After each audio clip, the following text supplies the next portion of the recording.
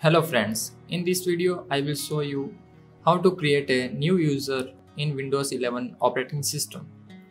So let's go and start the video. First go to your setting,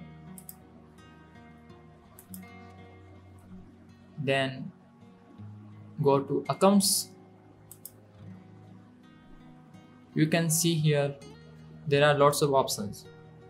You can choose the family and other users. Here you can see a option is showing other users or add other user. So add a account. You can give a username. So I'm giving here my PC help,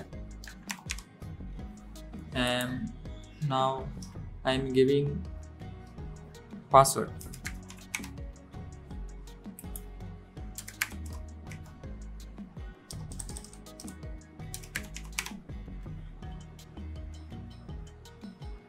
You can add some security questions here and tap on next.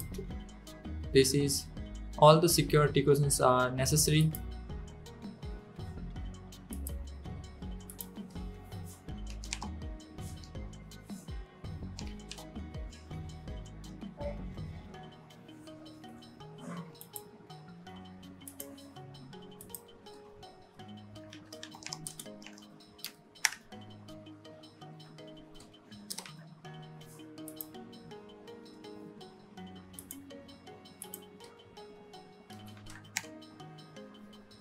So I completed the security questions and tap on next, and here is guys, you can see our new user is created and you can change the account type here, administrator or standard user. So I will leave it.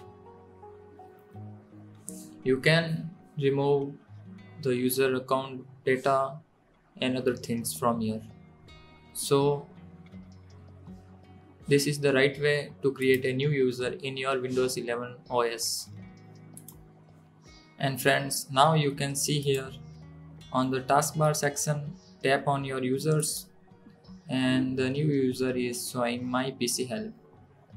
So you can log in with this user after restart the computer.